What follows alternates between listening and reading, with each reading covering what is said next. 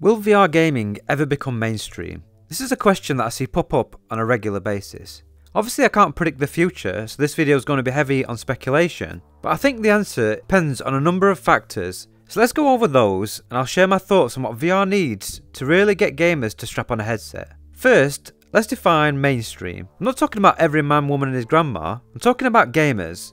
People who own a gaming PC or a console, people who buy and play video games on a regular basis. These are the people that already have the computer or console to potentially run VR games, they just need to buy the headset.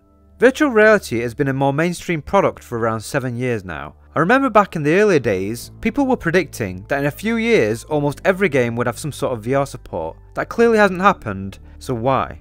There are two main things to look at. The hardware, i.e. the VR headsets, and then the software, so the games available for people to actually play. The headsets have definitely improved over the years. My first VR headset was an OG Oculus Rift. It wasn't massively comfortable and the screen was way too low resolution, but the immersion that VR brings to gaming was enough to sell me on it. And now I've got a Valve Index, which whilst getting a bit long in the tooth is still perfectly serviceable. It might be heavy, but it's comfortable, and the resolution and field of view are good enough that I don't really think about them when I'm playing. But the Index is expensive, and it requires you to set up base stations in your room. I personally have them in light stands so that I can move my setup around and put them away when I'm done. The Oculus Quest is significantly cheaper and can be used as a standalone, and because of that, it's the highest selling headset currently on the market. So price and ease of use is clearly a massive factor. The Quest isn't very comfortable out of the box though, and it needs aftermarket head straps to make it more bearable after about 30 to 40 minutes of use. The Quest is very easy to use standalone. You put on the headset, and once you've set up your boundary, you can be gaming within seconds. The problem is, it isn't really powerful enough to give the sort of games that mainstream gamers who have a good PC or console are used to. I'll come back to games shortly. Then you've got the PSVR 2 which released this year. This is more expensive than the Quest and it needs a PS5, but obviously if you've already got a PS5 then you only have to buy the headset. There are literally tens of millions of PS5 sold worldwide, so there's potentially a very large player base for it already. There are loads more PC specific headsets available, but I'd say that these are the main three that non-VR gamers know about. So why aren't they rushing out to buy one of them? I think the most important part is the price. Price is very important. This is why the Quest is so popular. I think the PSVR 2 being more expensive compared to the PS5 is a sticking point. To many people, it's an accessory, and whilst people do spend a lot of money on things like racing wheels and seats, unless there are multiple incredible games that they actually want to play, it's hard to justify the cost. I think the second most important thing is comfort. If the headset isn't comfortable, then people aren't going to want to use it, and it seems to be surprisingly hard for these companies to make a headset that's comfortable for most people. Like I already mentioned, I think the Quest is particularly bad for this. A lot of people swear by the Halo design on the PSVR 2 because the weight of the headset sits on top of your head, so the front with the screens inside isn't actually putting pressure on your face. The new big screen Beyond literally uses a custom faceplate just for your face shape. You have to use an iPhone to scan your face and then it's 3D printed. The Beyond is also by far the smallest, lightest headset out there, but it's $1,000 just for the headset with no base stations, controllers or built-in audio.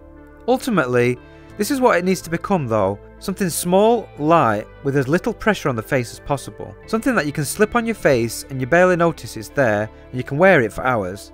We're not there yet, but this is gradually improving with time. Ease of use is also critical. The Quest is an easy win here. You turn it on, slip it over your head and you're sorted. It's wireless so you can take it to any room and the tracking and room setup is really easy to use. Using the Quest on a PC can be more problematic. You either need to buy a separate cable or get a good router and set up wireless, whereas with the PSVR 2 it comes out of the box fully ready to use. You just have to plug in the single USB-C cable to the front of the PS5 and you're good to go. I think this is one of the big reasons why PC will always be more niche compared to console or standalone VR, because the barrier to entry for PC VR is just so much higher and more complex. If you want to get a good PC, trying to figure out the spec that you need, the cost of the PC, setting up a Quest or setting up base stations and Steam VR are all way more money as well as effort for the mainstream gamer. So the hardware needs to be as cheap as possible. I personally feel like the $300 to $400 is a sweet spot. It needs to be as easy to use as possible with minimal setup, and standalone and consoles are the most realistic way for VR to fully penetrate than mainstream non-VR gamers. But for me personally, the single most important part of this, and the main reason why VR isn't as big as we'd like it to be, is the games. There's not much point spending hundreds of dollars on a VR headset if you've got nothing to play on it. Now I know what some people are thinking, we've got loads of games already, and this is true. I would say that there are well over 100 good VR games worth playing, and I will make an updated list of those in a video soon. But the problem is, most of them are relatively short, shallow experiences that are made by very small studios who generally don't have massive amounts of development experience. We're still missing a nice stream of high quality, high profile games to keep people playing VR and to entice new people to join us in the future. If you're a non-VR gamer who still enjoys playing regular games on a monitor, then what games are there to get you to even think about buying a VR headset? Let's look at this year for example. Just over 6 months in, and we've had Final Fantasy XVI, Diablo 4, Amnesia the Bunker, Street Fighter 6, System Shock Remake, Zelda Tears of the Kingdom, Star Wars Jedi Survivor, Resident Evil 4 Remake, Dead Space Remake, Marvel Midnight Suns, Atomic Heart, and Hogwarts Legacy. Just to name some of the bigger games, not including the great indie releases. So what about VR games? The biggest VR only release is Horizon Call of the Mountain. We've had a VR mode added to Resident Evil 8, a game that released 2 years ago that most people who want to play that game already have. You've got VR support for Gran Turismo 7. These are the ones that people outside of VR are going to know about enough to care, and only one of those is VR only, and not just VR support for an older existing game. We have had some great games released like Vertigo 2, Saints and Sinners 2 and Propagation Paradise Hotel, but ultimately if you're not inside the VR bubble, these games aren't really going to get your attention. I think this is the main problem that VR gaming needs to solve to truly attract the mainstream. When you have a steady stream of high profile, high quality AAA and indie games, why would you bother with VR? VR needs several high profile VR games of known IPs that can only play with a VR headset. Ports and VR modes help, and they're a good way to get these sorts of games into VR without making a game from scratch. But to the masses, who maybe haven't even tried VR yet, getting a headset to play the same game again isn't a big enough reason to justify the cost.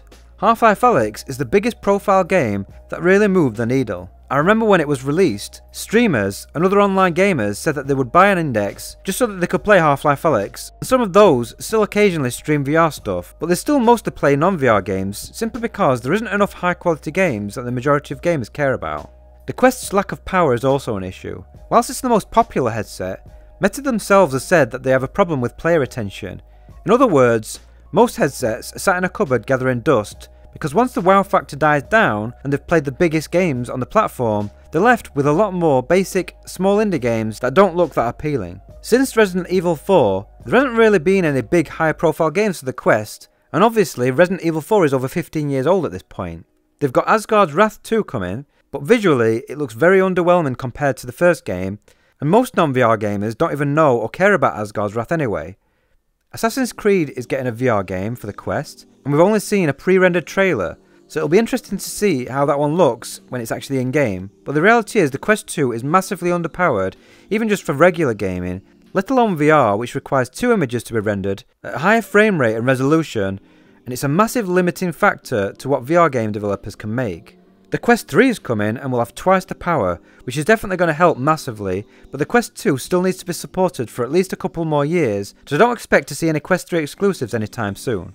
In my opinion, and this is obviously just my opinion, I don't think it matters how easy to use, cheap and comfortable the Quest gets, if it can't produce the sort of games most gamers want to play. It is a cheaper PC headset though, which is important. So that leaves us with PC and PSVR 2. PC is, like I mentioned before, the most expensive and hardest to get into, but you have got millions of people around the world who have already got VR ready gaming PCs. The problem is that the player base isn't big enough for large gaming studios to invest millions of dollars into bigger AAA VR games, so unless someone like Meta and Sony are going to subsidise these games, then PC VR is always going to be niche, with most people using VR for simulator racing and flying games, playing VR mods and then occasionally VR only games that release. Meta is done with PC and they're fully focused on the Quest. Meta, in all honesty, aren't really focused on games. They're making fun some games to sell headsets, but the long goal is to create the metaverse, and we're definitely going to see them shift more and more into mixed reality stuff and eventually AR. Valve are a disappointment. They have actually done a lot for VR over the years. They designed the base stations and tracking system for the OG Vive, and obviously they've made their own headset with the Index. They released the lab for free in the early days of VR to give people something to play on the headsets and as a demonstration of what VR can do for developers. And the best one is Half-Life Alyx. Still the most popular and well-known VR game so far, and it's the one most people refer to when you talk about the best VR games available. But they could do so much more. Valve owns Steam, which is a money printing machine, so they have an almost unlimited amount of money, and whilst I don't think they're done with VR, I think they probably are working on a VR game and a replacement for the Index. Releasing one AAA game every 5 or so years isn't enough. They could do the same thing Meta and Sony do, and reach out to developers to get them to make VR games for Steam to boost the overall VR gaming industry and get more people excited to buy a VR headset. But they aren't doing this as far as we know. This leaves us with the PSVR 2 and Sony because Microsoft and Nintendo aren't interested in VR right now. The PSVR 1 has some of the best VR games like Blood and Truth, Astrobot and Wipeout, and the PSVR 1 did sell over 6 million units. The PSVR 2 has only been released for a few months, and as already mentioned, some of the biggest VR games that released this year are all on PSVR 2, but is it enough? Horizon Call of the Mountain looks interesting, but it seems that they went too heavy on the climbing, with not enough focus on combat and exploration. Sony have got so many incredible IPs, it would be massive for VR if they've already got a few VR only games in development from some of their big studios. Games like God of War, a Last of Us spin-off. I think bringing back Killzone as a VR only game could get some real hype in the gaming industry. Only time will tell though what Sony have got up the sleeve. They actually recently had a big E3 style event about a month ago, and VR was such a tiny part of it, I couldn't help but disappointed. They clearly didn't have anything to show, even just a little teaser for a big VR game that's in development would have gone a long way. VR ports or hybrid VR games will also help. It bolsters up the library, giving people more of a reason to own and use a headset, but in my opinion it's the VR only games based on big IPs that are going to shift headsets. Because if people can still play a game out of VR, even though we all know how much VR changes the game up, people on the fence still won't jump aboard. To wrap this up and give an answer to the title of this video, I'm not actually sure if VR will ever become more than a niche. There are other factors as well, like how isolating VR can be to the outside world, how lazy people are. People after a long day at work don't want to have to move around. They would much rather just sit back with a gamepad and twiddle their thumbs. The games are the most important, and depending on what Sony and Meta do in the future and the games that they fund will really make a difference to VR adoption. Only time will tell on this one, and I think it will be a few years yet before we start to get the answers. Let me know what you think about this. Do you think VR will ever be in most gamers' hands, and that the majority of games released will have VR support or be VR only? As always, a massive thanks to my patrons and YouTube members. Your support keeps the channel going and helps me keep making videos like this.